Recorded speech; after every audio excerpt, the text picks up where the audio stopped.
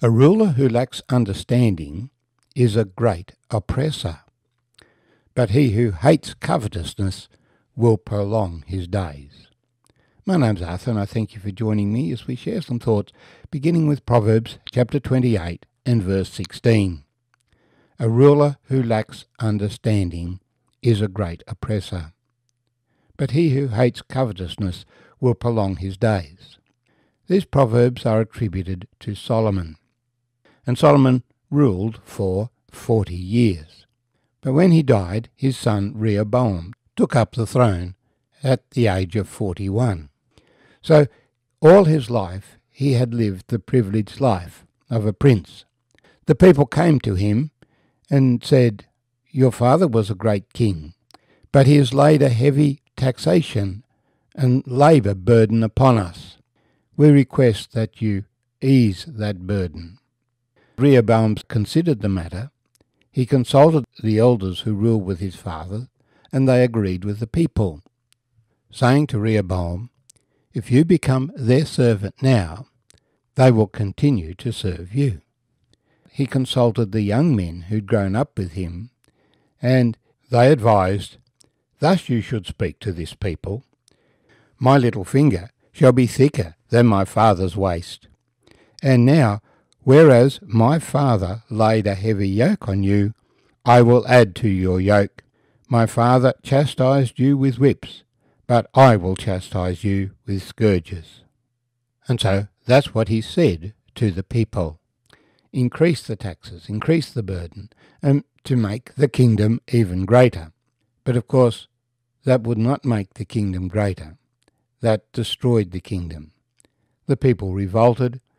10 of the 12 tribes left the confederacy to set up the kingdom of Israel and leave the kingdom of Judah. And while he remained as king for 17 years, yet the kingdom was in decline. A ruler who lacks understanding is a great oppressor, but he who hates covetousness will prolong his days.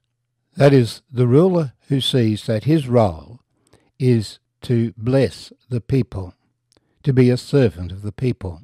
In Western countries, influenced by the Word of God for a long time, we have that understanding, that rulers are there to serve the people. We call them ministers, prime ministers, and minister for this and minister from that, and the word minister means the servant. So they have a role of organising at a high level and doing for the people the things that the people can't do individually. If we need a new road, we can't individually build that road. We need to have an organisation. We need to have a lot of people working together in harmony with plans and with resources. That is why we pay taxes to governments and appoint leaders, rulers, ministers to oversee the governments to provide those services for the community at a society level, which cannot be provided by the individual. But the thing that an individual can do for himself, he should be free to do. So society has always organised itself to have kings and elders and rulers, leaders. The model of having multiple elders in a community has proved well. Many councillors provide for good government. A single man at the top can think of himself more highly than he ought to think and become an oppressor, particularly when he directs his power against a particular group in society. And this happens repeatedly. So at the present time, we have powerful rulers who are seeking to increase their power, particularly in communist countries, who claim there is no God, and yet they make their emperor their God. He demands to be worshipped, he demands to be obeyed. And at the present time, such persecution is largely directed towards those who acknowledge God, Jews and Christians. Recently, the Chinese leader has increased his power within his government, And I heard the other day that the Russian president is seeking to do the same thing. Well, of course, the Bible tells us that in the Great Tribulation there will be a world ruler supported by others. Governments will hand their power over to the Antichrist, who is called the Beast, because of his violence. His oppression will be directed towards those who will not worship him as God. This is not the role that a ruler should take. And so when the Lord Jesus came, he came not to be served, but to serve and give his life a ransom for many. And he instructed his disciples that they should have that same attitude. For he made that statement when they were debating who among the 12 would sit beside him in the kingdom. That position is for whom the Father chooses to give it to. But it should not be something that we are seeking after. Rather, we need to recognize those that God has given ability to lead and to appoint them as leaders.